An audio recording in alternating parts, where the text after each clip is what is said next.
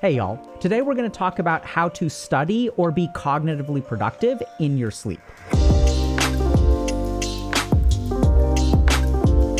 And I know that sounds kind of unbelievable, but when I was wandering around India trying to become a monk, I learned a lot of weird esoteric meditation techniques. And I got so curious about some of this stuff that I ended up becoming a neuroscience researcher and eventually a psychiatrist. And through those experiences, I really started to figure out, okay, like how does this work scientifically? So today we're going to teach you a meditation technique that will help you sort of direct your mind while you sleep. You can sort of point your mind in a particular direction and it'll kind of work on autopilot. And we're also going to lean on a lot of what we know from sleep research about how to optimize this process so that it can happen for you consistently. Hey, just a quick note. A lot of people will ask us, what do I do next? And that's why we built Dr. K's Guide. It's a comprehensive resource that distills over 20 years of my experience, both as a monk and as a psychiatrist. And it's designed in a way that's tailored to fit your needs. So if you're interested in better understanding your mind and taking control of your life, check out the link below. So let's start by understanding the science of sleep. So when we sleep, our brain does two major things. The first thing that it does is something called memory consolidation. So as we start learning stuff throughout the day, it actually fills up something called our short-term memory. And stuff in our short-term memory gets consolidated into our long-term memory through this part of our brain called the hippocampus while we sleep. So this function of memory consolidation happens while we sleep. And you can sort of think about this as like, let's say I'm working on like a paper or something. Let's say I'm writing a paper, I'm drawing something on the computer. So right now, this information is stored in my computer's RAM, but in order to store it to the hard drive, I have to like save it, right? And once it's stored to the hard drive, I can close it and I can recall it. But if it gets wiped from my RAM before I ever save it, then I'll sort of lose the information. And if we kind of think about what happens in our brain when we sleep when it comes to memory, that's the time in which our brain learns. So as we study, everything fills up our RAM. And this is why when we sleep, like that sort of information will kind of get consolidated and it'll be easier to remember. A simple example of like how this is effective is you can think about, okay, if I study 1 hour a day for 14 days versus 14 hours on one day, in which scenario will I actually know more? 1 hour a day for 14 days will absolutely beat 14 hours on one day. But the question is why? It's the same amount of studying. The difference is that in one case, we're leveraging memory consolidation, and in another case, we're not leveraging memory consolidation. So this is really important to understand. The next thing that we have to understand is that during sleep, our brain not only learns, it actually goes through a process called de-learning. Now, this was something that was discovered by researchers at Harvard University in 1983. So like a lot of the old sleep research is actually where a lot of the cool stuff is. So these researchers discovered something really important, which is that when we go to sleep, our brain actually focuses on getting rid of certain kinds of information or especially emotional experiences. And that there's actually a hierarchy that as long as we are sort of emotionally activated, our brain will prioritize de-learning over learning. So we also see this kind of clinically, and Sigmund Freud was actually the first person who figured this out. He sort of noticed that the experiences that we have during the day will shape the dreams that we have at night. That what our brain does at night is tied to what happens to us during the day. And a really important observation that he and Jung sort of made this observation as well, is that when we have a negative emotional experience during the day, our mind will spend that night trying to process that emotion and clean it out. And let's understand why this is. So if I have some kind of negative emotional experience, processing it while I am conscious will be painful, right? So if I got like bullied by someone and I start thinking about the bullying or process the bullying during the day, all of that pain will arise. So our brain has learned a really interesting evolutionary thing, which is, hey, we're going to actually process emotions while you're zonked out. And you may have noticed this as well, that if you go to bed one night and you're kind of upset, oftentimes you will feel better in the morning. So the question is, hold on a second. Where did those negative emotions go? Why do you feel better? Is it just because you're rested and your brain has like sort of cleared adenosine? It's actually way more than that. There's this emotional processing going on, which people kind of coined as de-learning because it's kind of getting rid of stuff. And we also see this in clinical psychotherapy. So if you look at people who have PTSD, what happens to people who have PTSD? They have a very traumatic experience. And one of the diagnostic features of PTSD is actually nightmares. It is the most common sleep experience for people with PTSD. And so what is the correlation between being traumatized during the day and having nightmares at night? Well, it's because what happens is we have all of those emotions, which in people with PTSD, they will suppress using cognitive mechanisms like dissociation, and then those emotions will manifest in their sleep. And we also know from clinical studies on psychotherapy that as you heal these people through things like psychotherapy, as we talk about that and emotionally process during the day, their nightmares actually improve over time. So the second thing to really understand about the science of sleep is that if your brain has to do some kind of de-learning or getting rid of stuff, it will prioritize that over memory consolidation. So now let's move on to the core meditation technique. So I was learning this technique called Yoga Nidra. And Yoga Nidra, it's really weird the way that I learned this technique. So I was at an ashram, and there was a guy who I went to him and I said, hey, I'm interested in learning meditation. And he was like, okay, what are your goals? And I said, well, basically I'm kind of a screw up in life, and I want to stop being a screw up. I want to just basically become a Chad version of myself. And he was like, okay, fine. I'm going to teach you a technique called Yoga Nidra. And so what this technique is basically about is inducing a state of a trance. So if we sort of think about how our conscious mind works, we have conscious waking, and then we have kind of deep sleep where we're completely unaware. But what this person sort of helped me learn is this technique that helps you essentially go far into sort of the sleep state, but while remaining conscious. So you're essentially consciously aware while you are sleeping. And this is kind of like lucid dreaming, but if we sort of think about where lucid dreaming lives, lucid dreaming is activity of the mind, right? So you're experiencing lots of things and you're kind of consciously aware.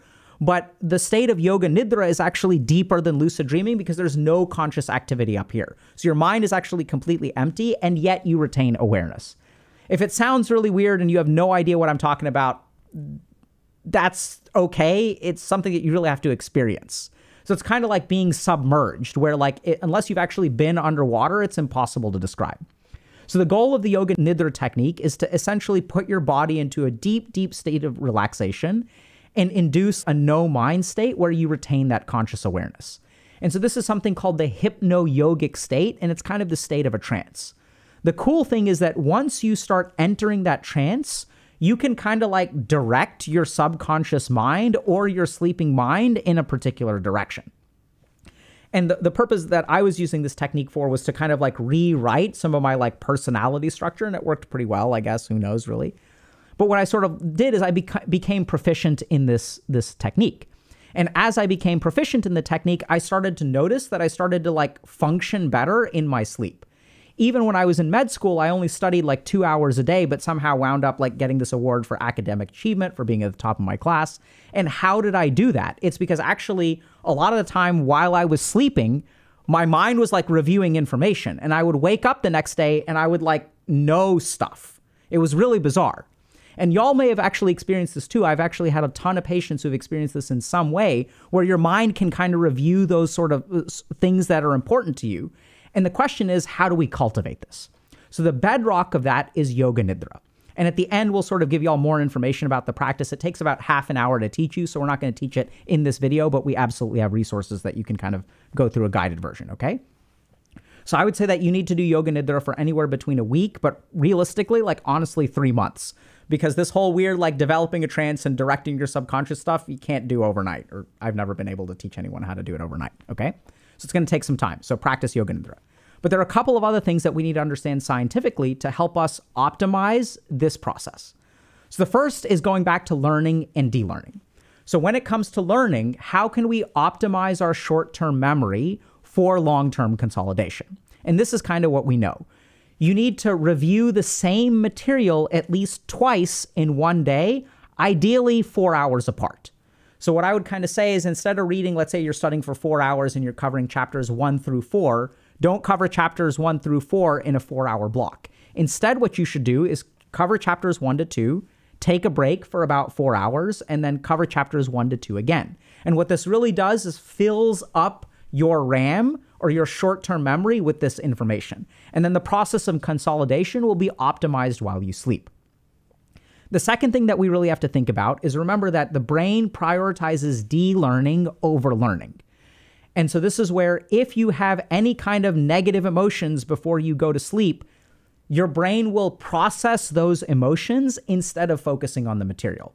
And I don't know if this kind of makes sense, but let's say I'm like studying for a test and then my significant other calls me and is like, hey, I think we should take a break. As I get emotionally disturbed, I'm not going to be thinking about my test overnight or the material. My brain is going to focus on putting out the fires of that emotional energy because now I'm pissed off, I'm scared, I'm frightened, I'm pissed, I feel betrayed, whatever. All those negative emotions take priority. So what we sort of know is that de-learning takes priority over learning.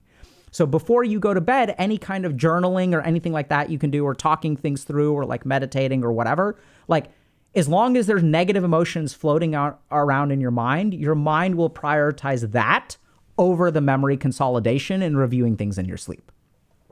The next thing to understand is actually kind of interesting because it is the opposite of what a lot of people will tell you to do. And that is, do not write anything down before you go to sleep. So if you're studying things, don't like make notes about them, especially for that second repetition. You can sort of do it for the first repetition, but we actually don't want to write things down. And let's understand why. So what happens to our RAM? What happens to our short-term memory when we write things down? It actually gets emptied. So if we sort of think about using a calendar or using an organizer, the moment that we make a to-do list, what actually happens to our short-term memory or RAM? It gets freed up. So this is a technique that we use on purpose, right? What I want to do is put everything on a to-do list or stick everything on a calendar. And the reason that I want to do that is to free up my mind so that I can focus on something else. But remember, if we want to study in our sleep, what we actually do is we don't want an empty mind. We want a completely full mind. We want our short-term memory to be maxed out. So paradoxically, if I write a bunch of stuff down before I go to bed, what I actually find is that it empties my mind out and my mind does not go through this process. So you want to avoid writing things down that are related to whatever is in your RAM before you go to bed, okay? A couple of other things that we need to consider. The first is that basically all kinds of substances will interfere with this process. So when I was learning this Yoga Nidra practice, my teachers basically told me like you have to be like free of all substances, all psychoactive substances, caffeine, whatever. So I can actually get away with caffeine in the morning, but if I have any caffeine afternoon, it doesn't really work. And any kind of alcohol or marijuana will interfere with this process.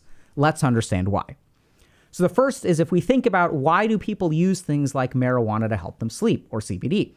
It gives them this deep sense of rest, right? So unless I use marijuana or alcohol or even sleeping medication, I'm going to be tossing and turning and my mind will be very active.